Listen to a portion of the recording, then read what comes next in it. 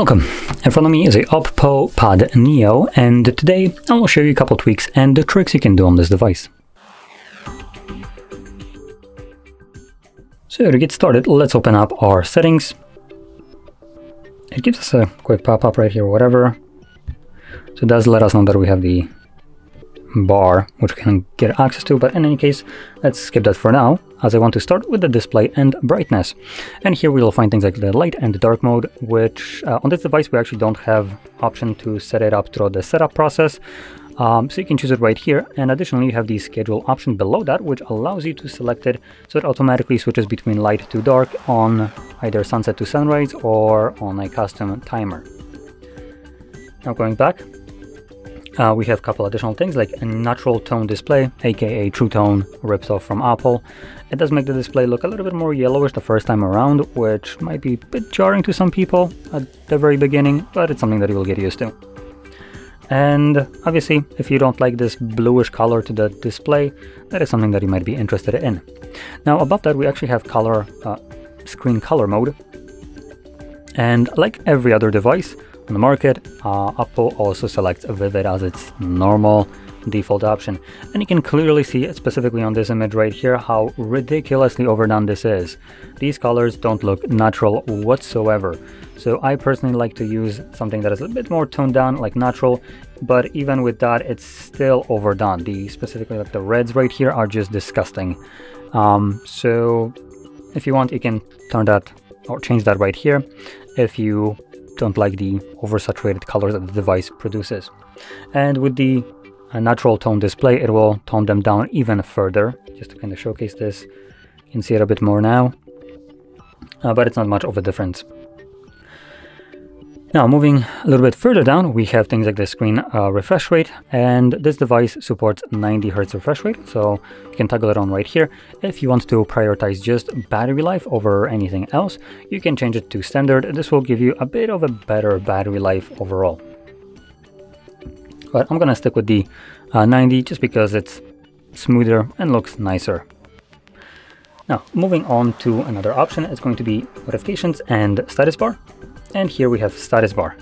Now, I personally like OPPO and OnePlus because they do have the option for you to hide useless garbage from your status bar.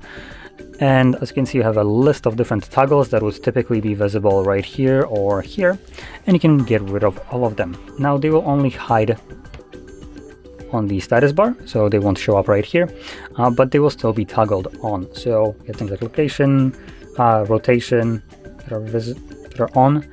And I don't think those were actually visible by default, so that didn't really change much. But for instance, Bluetooth would be definitely visible. Do not disturb mode, if you enable it, would be visible. And further, you can also change the notifications right here, how they're being shown. So by default, every device has this set to show each notification separately, but we can change it to, for instance, a number. So it's gonna give you a number of how many notifications you have, but it won't show you the icon for each one of them. You can still pull down your notifications and take a look yourself right here, but it just gives you a bit of a cleaner look, which is what I personally like. Now another thing that you have access to here is this panel on the side, which you can pull out, and we have access to a couple different applications. I believe we also should have option to shortcuts. Let's select edit. Yep, we do. So we can add things like the voice recorder, and here we already have actually added screen recorder and screenshot. So you can get rid of those if you don't want them. You can also add applications in here. So I just say I'm gonna add like a couple of things here. You can choose done. And as you can see, you have now access to those. So we still have the screenshot and other stuff. So you can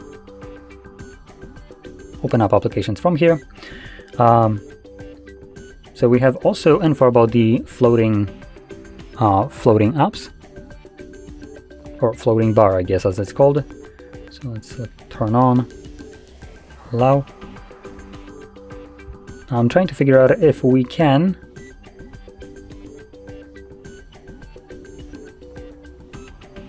Okay, so we can open up applications in split screen, but the ones that I'm choosing just don't work.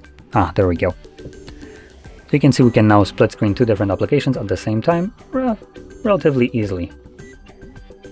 You can also hold on the bar, your gesture bar, I'm not necessarily sure how that actually works if you have a button navigation. So that is something that we need to figure out. But as you can see, you can bring up the bar and see if we can open up another application. So we can do a side-by-side again. We don't have the option to actually open it up in a pop-up view, as you can see. So whatever you choose right here, you only have the option between like side-by-side, and that's about it. So in any case, with that being said, this would conclude the tweaks and tricks I want to show you. So if you found this very helpful, don't forget to smash like, subscribe, and thanks for watching.